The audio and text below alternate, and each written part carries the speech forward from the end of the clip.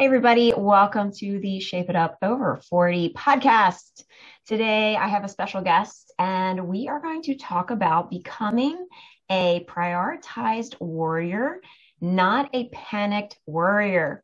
So, today, you're going to learn 5 how-to strategies to prioritize, understand completion is the goal of prioritization, how to shift priorities like warrior create space and bandwidth check-in plan to prevent burnout. So welcome to the Shape It Up Over 40 show. I am your host, Nicole Simonin, and I help women over 40 squash dieters mentality and lose weight for the last time. So if you're a regular to the show, then you know what is going on. Each week I come to you on Tuesdays and Thursdays. So on Tuesday, I give you ways to jumpstart your weight loss journey. And if you're doing all the things and you're frustrated that you still are not seeing your weight go down, I want to invite you to schedule a discovery call with me at shapeitupfitness.com/call. Your free call is an opportunity to get my expert eye on what is going on and why you aren't getting the results that you say you want. So you can head to shapeitupfitness.com/call to schedule today. So today is Thursday, and the podcast, I am bringing you an incredible guest to give you all the gems that she has. So I am so glad that you are spending time with us today. And my special guest today served at Gannon University as an assistant vice president for student engagement and leadership development before opening Switchboard Networking Boutique in Westminster, Colorado in September of 2016. She's a small business coach and completion strategist. Her go-to phrase is get out of your head and onto paper. She is on a mission to help women break the cycle of being panicked, lost on what next steps to take, and accepting overwhelm of projects and tasks never being completed as being normal. So welcome, Connie Kercher, to the show. I am so excited to have you here today. Yes, thank you. Thank you. I'm excited for our time today. Yeah. So, Connie, tell everyone a little bit about yourself and how you got started in the business that you're doing. Yeah. So my background and I would say formal training was in higher education. So I was working my way up to senior administration level in the space of student engagement, leadership, program development, worked a lot on strategic planning for 5, 10, 15 years. And I really dove into that my entire 20s. I was on the fast track of how do I become a president of a university in 10 years? Like that was the path, that was the mission.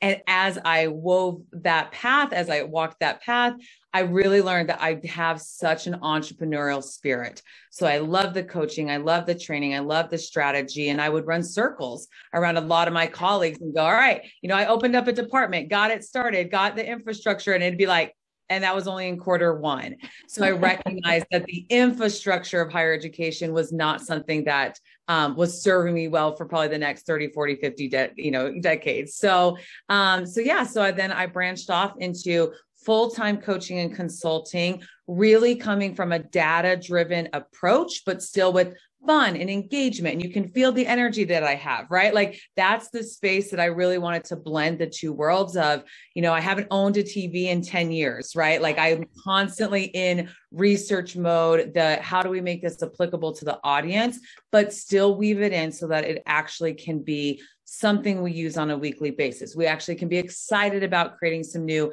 habit cycles, time management strategies in place, where it's not just something that we talk about, we're actually able to get to application. Yeah, I think that's huge because there's a lot of lip service to goals and dreams and everything. And it's really putting it to paper and like, okay, let's go. Figuring very out. Practical, but still fun and exciting and make it your own in that space of creativity, but really giving tools for women, for men, right? To be able to just go, okay, I've got this next step on vision, on what that looks like, but I cannot control some of the factors. I don't know how to manage the time. And that's the reason they're not putting their expertise in the world. So that's why I'm on mission to help fill in those blanks of the tools. Yeah. I'm not the expert craft person. I'm not the expert wellness person, right? Like all the places where everyone's expert, like it's amazing. But where I come in is building that infrastructure and how do you create the milestones along to complete. Yeah. And I think I know a lot of women come to me and they're like, I just don't have time. I don't have time to do what they think they need to get done in order to lose weight or whatever their goals are. So I'm so glad that you're on today. Yeah. So how do you overcome the perception that I don't have enough time? Yeah. So I think there's 5 categories or 5 ways, right? Like we're going to talk very practical today and have that conversation. And the very first one is recognizing that panicked, worried state is just a state of mind. It is not a norm. The battlefield of your calendar is real, right? Like your time, your energy, your bandwidth, your capacity can only go so many ways. That is a true statement. But you not being able to control that is a fallacy, right? You not being able to be proactive and excited about managing your time is where we're trying to move us over. So I'm very realistic to say the 168 hours that we're managing between self-care a week, personal time, sleep time, productivity, time with the family, time in the community, those are real factors, but I'm a big believer of creating some type of structure that works for you. I'm not a big believer of like, here's the canned approach. I want you to figure out what the tools will look like, and then you manipulate as you need. You incorporate as you need. You practice some of them, and then you get more, stronger skill set. So that exact question is recognizing it is a skill set. We are not going to get it the first week of time blocking. We're not going to get it in the first quarter of being in a new season of life with the kiddos or a business or a new goal on your calendar. It's not going to happen in a 10-day cycle. So just being really mindful of to develop a skill set takes time, and it's a skill set. It's not a personality quirk. It's not something what's wrong with me. It's a skill set that we have yet to develop fully. Yeah, I think that most women feel like they need to get it right on the first time.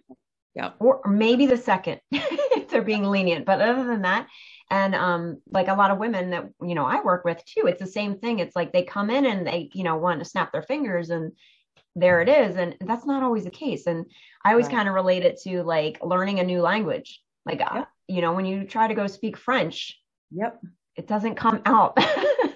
And even when you think you're fluent and you talk to somebody from France, they're like, what are you saying?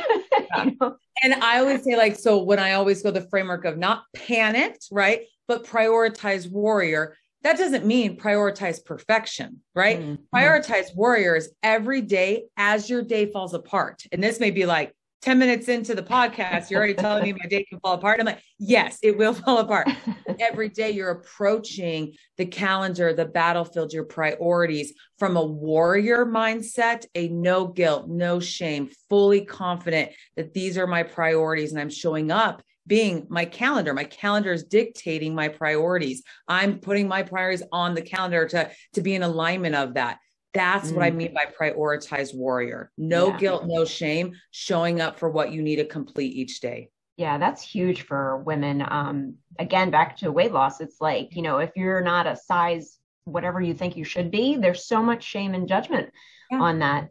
I also know because clients come to me and time management is definitely, I actually coached somebody on time management the other day. But like, I think that unless you really look at your schedule, like what you're actually spending time on, you'll be able to see what you're actually prioritizing.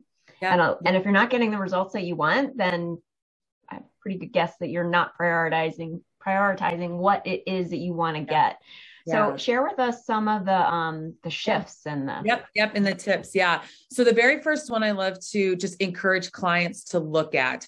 And again, it's moving from the prioritize warrior mindset where this isn't going to be perfect the next month you look at. Okay. But the very first one is building in catch all days. So on a monthly basis, that's the cadence I would encourage, is that you're building in a buffer day about 3 times out of the 4 weeks, right? Where you are not available to the humans. You're not open to appointments. You're not even trying to build in amazing self-care time. These are 3 buffer days that as your Monday, Tuesday, Wednesday appointments get rescheduled, kiddos are sick, something took longer on a project you're working on, you have a Thursday that week to fill in the blank, to realign, to reassess. What I find is most women, their calendars are triple booked with no transition time and no debrief time, right? You go to the grocery store, there's still things to debrief called put it away, check if the receipt was right. There's still time Drive there. Right? That's never on the calendar, right? Yeah. So what I encourage with these catch-all days, what I'm trying to teach is that your calendar should be broken up in 33% increments. 33% of your calendar on a monthly basis should be in preparation, prepping for the meetings, prepping for the kiddos' activities, prepping for your own priorities, your meal planning, right? Your time of what your deliverables are going to be. 33% of the calendar should be the actual things, like do the things, go to the meetings, get to the gym, go do the kiddos' activities. Then 33% is the cleanup of those, right? The debrief of those, I met so-and-so, but I need to contact her. I went to the meeting. There's action items after. And I will be honest, and everyone on the podcast today, look at your calendar real time. If you looked at if 33% of preparation, 33% of implementation, and 33% of debrief, if you created some of that bandwidth in some of those catch-all days, that's that last 33% bucket, would that help you not bottleneck your priorities? So give me thoughts on that and your preparation side, your debrief side. I think we get almost obsessed with the implementation, and there's a whole nother 66% of preparation in post. Give me some thoughts on that. Yeah, I think it's interesting that you brought that up, because I know when we met last week, I had a migraine.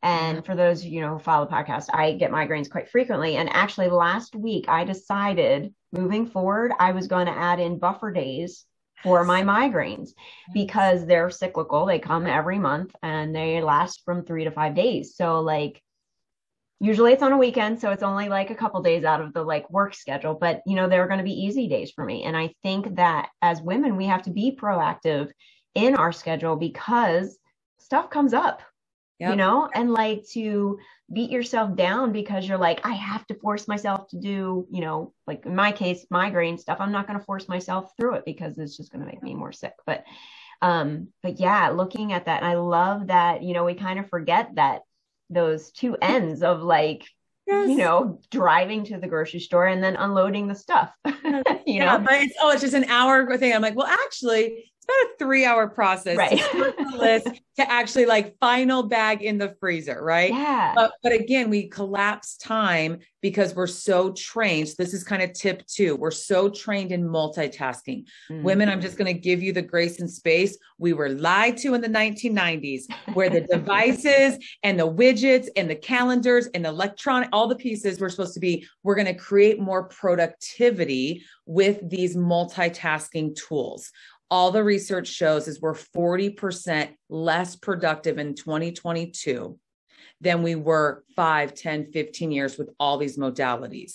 So the second piece I'm going to really encourage everyone to look at is monotasking. That's maybe a new verbiage, that may be a new term. Google it, all the ways, but being really obsessed with monotasking, deepening your engagement in what you're focusing on. So when you're in mom mode, you are hyper diligent, focused, and you don't have attention residual. That's a new phenomenon now, that we have attention residual from listening to the podcast right now. You still are focusing on what you were doing right before. You have attention. What's for lunch? Yeah. You still have attention residual. So it's a skill set to practice monotasking, but it would be the second strategy. I would get very concrete if you want to take building the time management muscle more fruitfully. Yeah, I love that, because, and I don't know, maybe you know the stats on this, but I remember reading a while ago that they said you lose like 7 seconds every time you switch from one thing to the next. Like your brain has to catch up. Yeah. And I know for me, quite a few years ago, it was a big shift to be like with my calendar. It's like, when I block off time to create my regular podcast, I block off that time, and that's the only thing I'm doing. Like, I'm not checking Facebook. I'm not answering emails. I'm not nothing. Even when my kids come up, I'm like, nope, you need an appointment. It's appointment based. Everyone in my circles know. Am I on the appointment on Wednesday? Is that your personal day, Connie, or is that a work day? I'm like, yes, very good call. Yeah. Yes. The other thing too is, and I feel like as I get older, like being present is is so important. And whether that's with the kids, whether it's just being by yourself and taking a couple minutes to just decompress, but being present in whatever you're doing. I think it's almost like life slows down a little bit more when you're more present in what you're doing.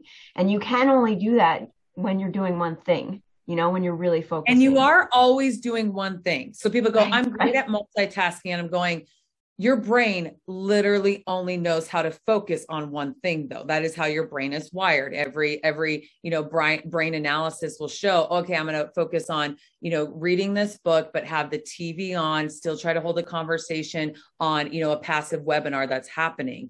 Your brain only can put attention to one thing. But what's happening is that attention is at 25% capacity because it is so over delivered in decision fog of, Connie, you control the brain, you control me. Where do you want my attention to be? And for being a prioritized warrior, I have to understand that for me to manage me, I have to be very clear and very much so, this is the battle we're attacking today. Or I always like to think about it as kind of the third technique of, we have conveyor belts in our brain. I think it's a very practical way to think about this. And we would not run a warehouse of business, life, all the deliverables, and keep one person on the floor and have 17 conveyor belts just happening, going awry. We would never, like that visual, we'd be like, yeah, OSHA would call us in ASAP, right? I'm seeing an I Love Lucy skit going through my head or something. Yeah. So we would never do that in a practical, let's make a business work. Right? Because that's my expertise. That's what I like to use the metaphors for. So why do we do that with the 14 conveyor belts that they're there, but we do not need to run them at the same time every day? Yeah. So one encouragement, the third technique is being able to get Mondays are maybe themed where it's your personal day. It's the laundry, it's the grocery shopping, it's the bills, it's the budget, it's the personal phone calls to family members. And that's the conveyor belt you complete.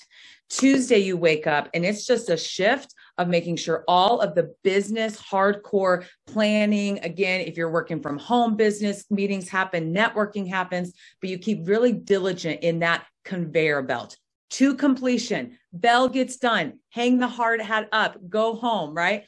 Then maybe Wednesday is your, marketing day, or again, maybe a transition day, but just being really thoughtful that the conveyor belts cannot all be on at the same time, but your brain is desiring direction. Mm-hmm. And it's desiring a finish line to know, hey, did I do good, Connie? Did I complete what you wanted me to complete today?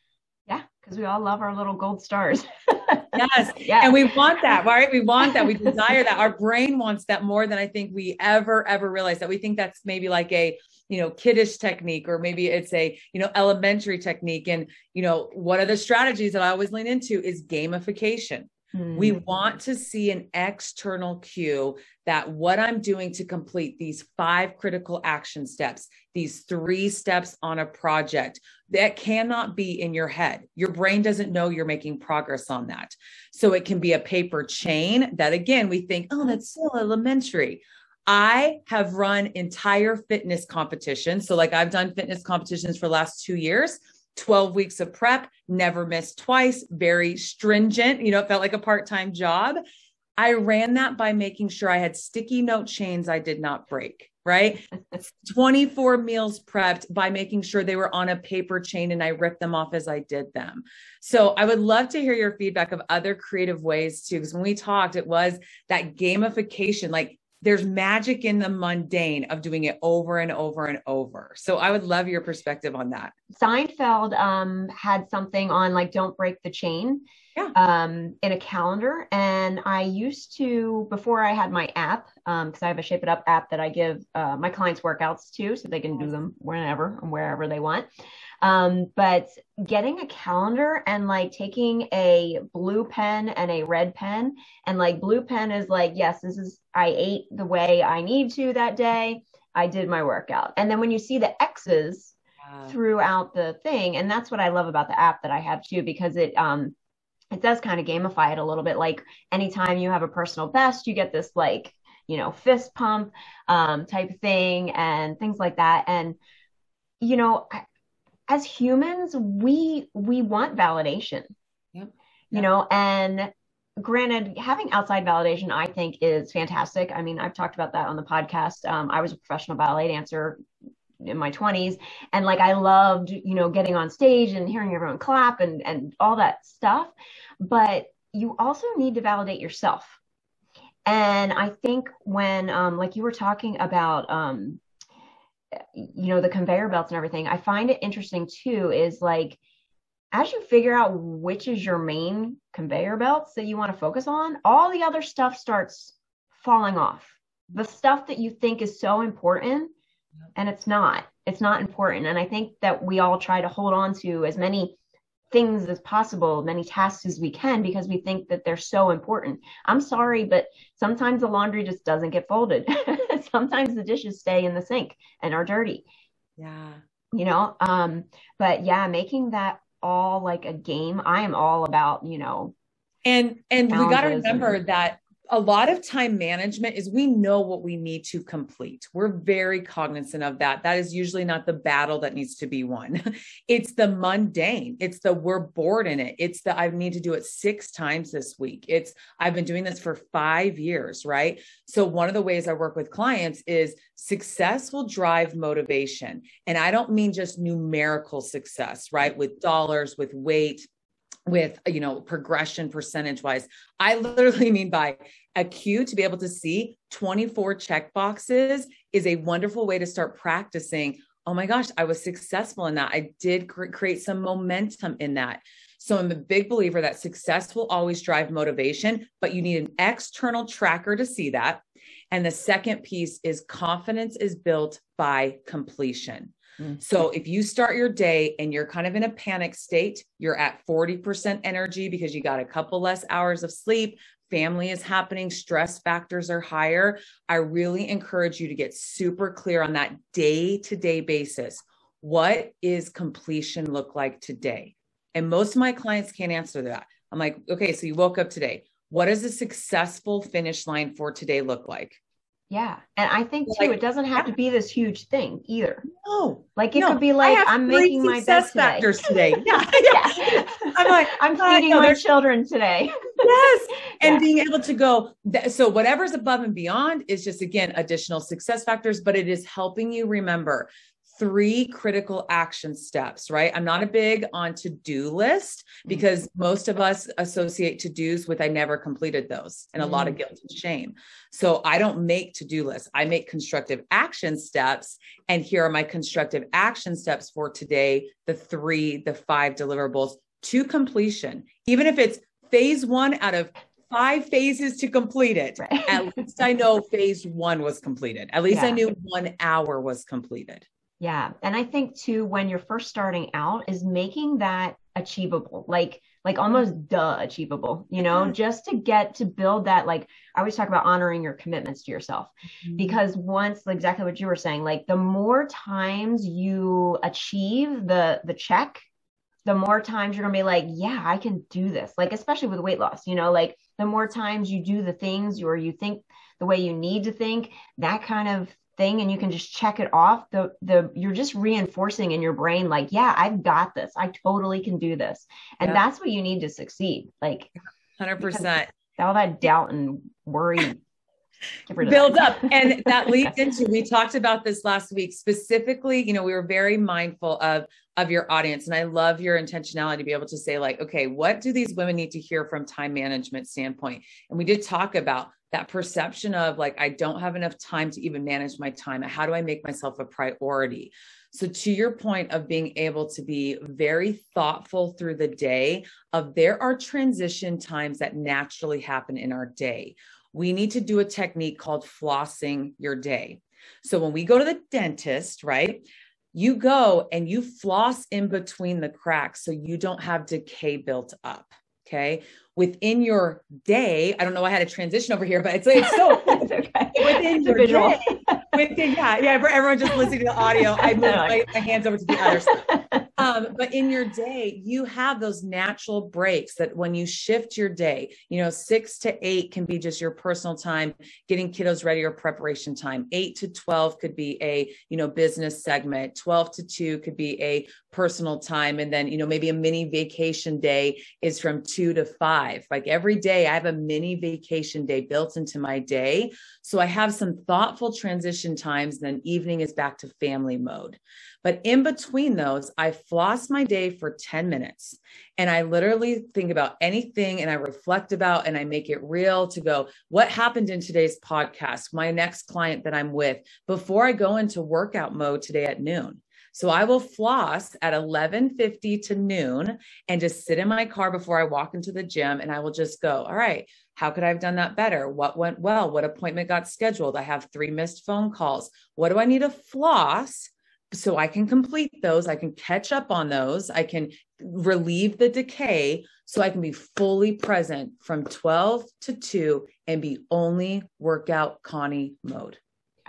I love all that because I think too, and I think you said this earlier, like, we try to stuff everything into like the hours that we have, and we all have the same hours, like nobody's running on a 26-hour day that I know of. So like you have to really focus in on what you're doing and allow for that buffer time in between that flossing. I love that.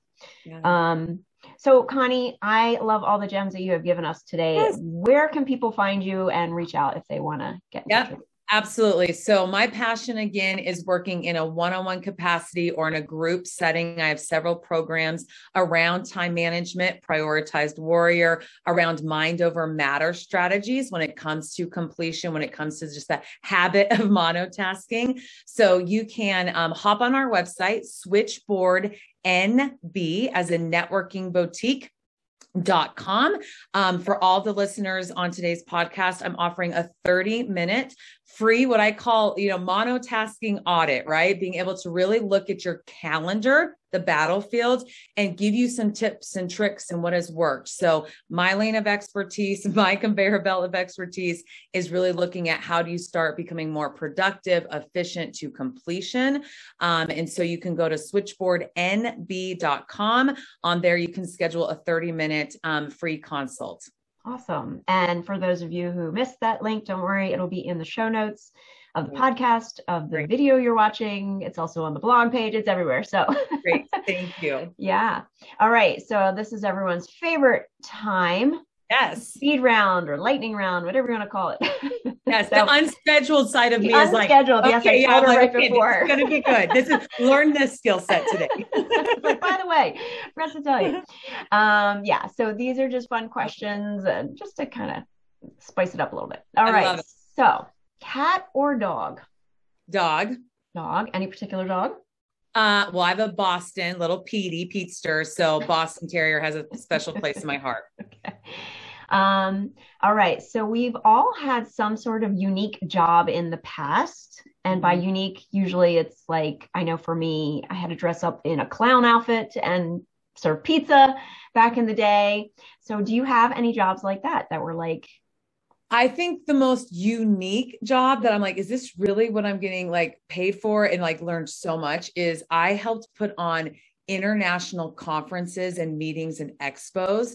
And for 1 year, I was in Las Vegas 18 times doing expos, 3-day conferences, right? It's the convention capital of the world, right? And so for 1 year, I'm like, how was I in Las Vegas 18 times putting on concerts for people, making sure education tracks happen? Like I look back on that, I'm like, how was that even realistic? I lived part-time in Las Vegas when I lived in Texas.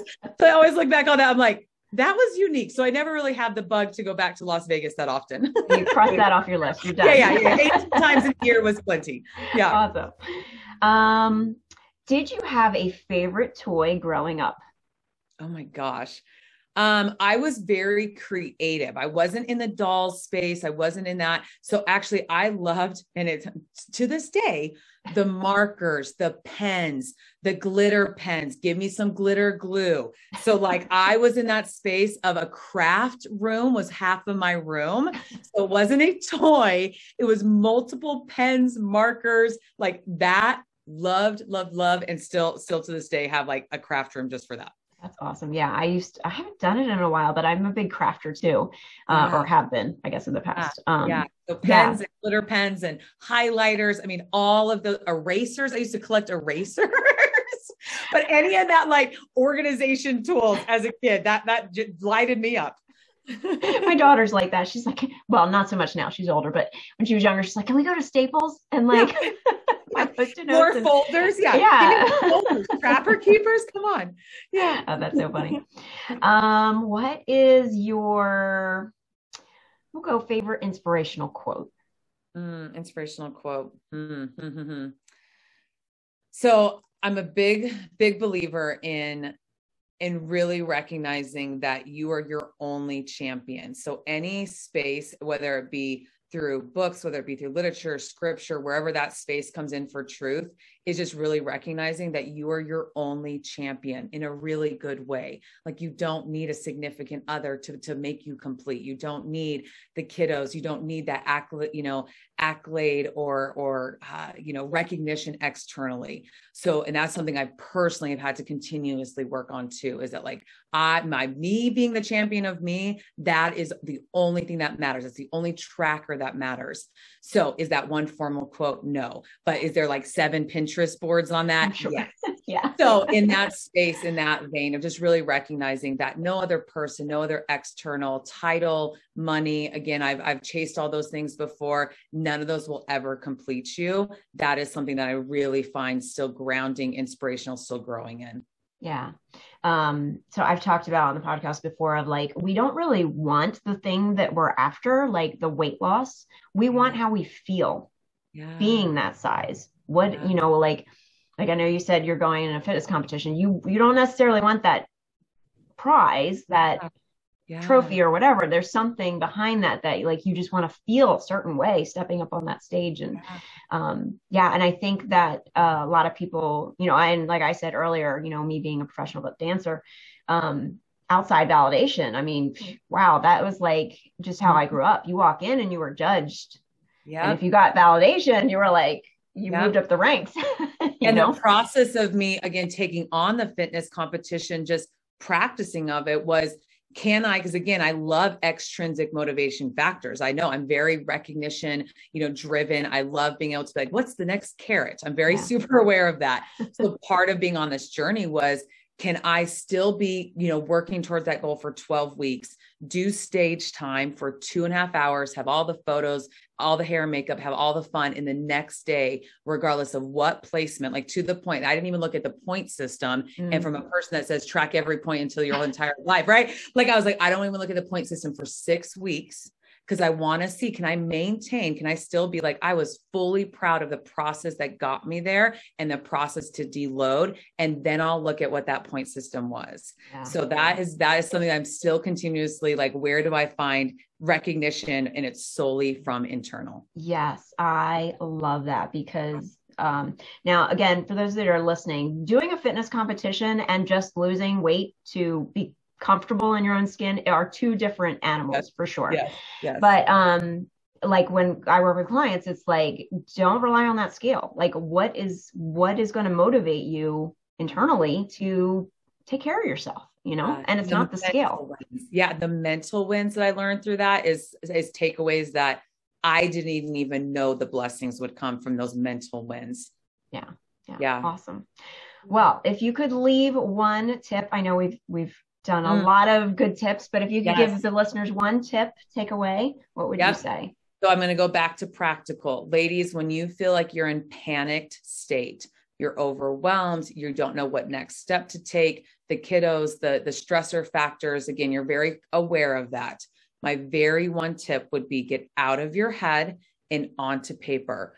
There is all the research that says when you start transcribing, what do I need to do to approach that conversation? How do I want to tackle, the 16 deliverables that are due by tomorrow? I feel overwhelmed with how the house is looking.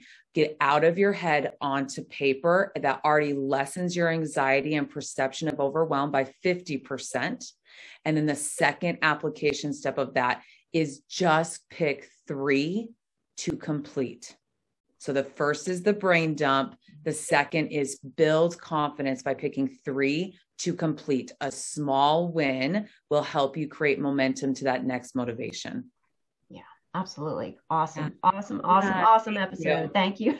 Thank Connie. you. Great time today. Thank you for your time. And thank you for, just facilitating these conversations for women. Thank you for that space. Oh, not a problem. Well, thank you everyone for listening. Connie, thank you so much for being on the podcast today.